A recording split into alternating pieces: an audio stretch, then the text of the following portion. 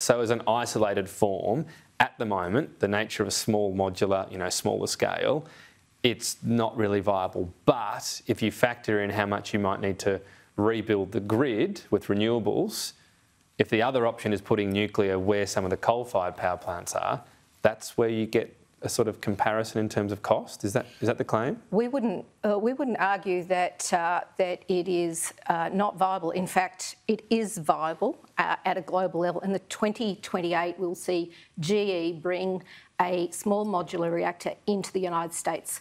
There are already SMRs appearing on order books as we speak.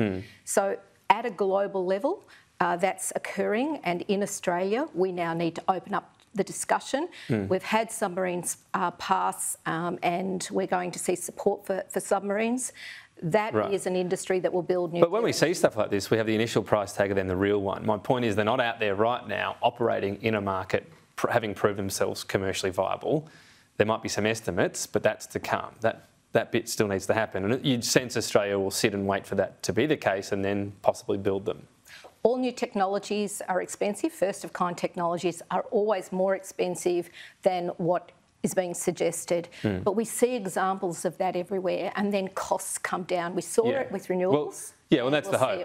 But what I said is right. There's not a small modular reactor right now in a market proving cost efficient as is. There might be some forecasts, but it hasn't happened yet. I wouldn't say forecasts. When you're actually doing line-by-line estimates and you've got something on your order books, so a company willing to take that next step, then that means that we're going to see first of kind on the ground by 2028. All right. And there's real potential. Would coal mining communities potentially back them in their community? That's the other big equation. People say who wants one, which electorate wants one? Well, let's not get ahead of ourselves here. We need to see the prohibition lifted. That allows the discussion to occur, and then communities can come forward with their interest in nuclear energy. Right, but that would make sense in terms of the grid, wouldn't it? And maybe it's more appealing because jobs might be exiting those communities with the coal mines? Well, these are not very big plants, small modular reactors. They're no bigger than a football field in terms of their entire span.